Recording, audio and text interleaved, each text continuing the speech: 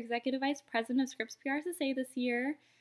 Cannot believe the summer's almost over. It's blowing my mind. I just want to talk a little bit more about what I'm doing this summer. So if you didn't watch the last video, I am interning at Fahlgren Mortine this summer as their client engagement intern in the Cleveland office.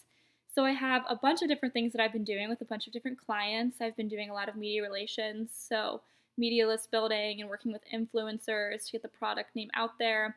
I've been doing a lot of content creation, social media calendars for B2B as well as B2C.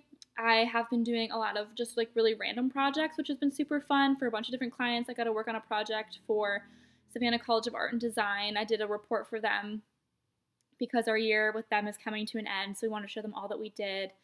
And we had some really cool work. Like, for instance, we got placed in Vogue, which was really fun. So I got to write about that. So yeah, that's kind of just like a little bit about what I've been doing. I want to tell you a little bit about what I learned and some tips. You need to get to know the people that you're working with. I think that they're very impressed when you are not only doing your actual job really well, but when you're trying to do that and manage, like, not like making friends with the people that you work with, because they might not stay your friends for like a really long time since you're not there for a very long time, but really trying to establish a relationship with them and getting to know them on a personal level and showing them that you care and that you remember about them. Our work had a baby shower for a woman who actually just had a baby this past week, and it was really nice, and I ended up taking in a card just to like, because that was part of the work culture, and I wanted to show her that I really cared that like about this exciting time in her life.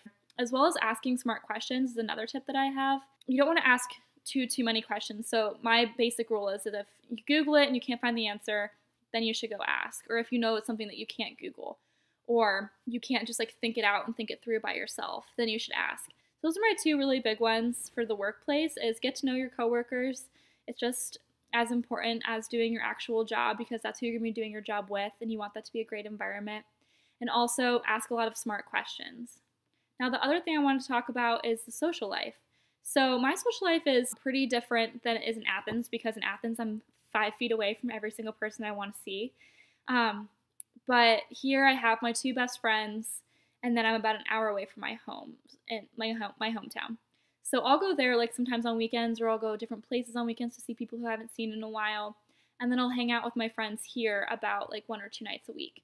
But the other nights that I'm not hanging out with anybody has definitely been an adjustment for me, because I'm used to living around all of my best friends in Athens all the time. I live with 3 roommates, and someone is always home to talk to or do something with.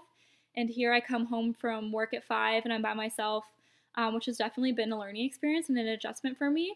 I'm an big extrovert. So that's definitely something I'm taking away from this summer, that if you're by yourself, you can take yourself to coffee shops or take yourself to a movie or watch a movie on Netflix that you really think you'll enjoy, and make yourself a cup of tea or something. You know, really pamper yourself during the summer or when you're moving to a new job, because you're kind of like your own best friend, and it's good to have alone time and kind of learn that way and like learn what you like to do by yourself. It's a really important part of just being you. So that's definitely something I've learned this summer about my social life and about how I like to live moving forward. So yeah, that's pretty much it. I only have about a week and a half left of work, so I look forward to talking to you guys right after then.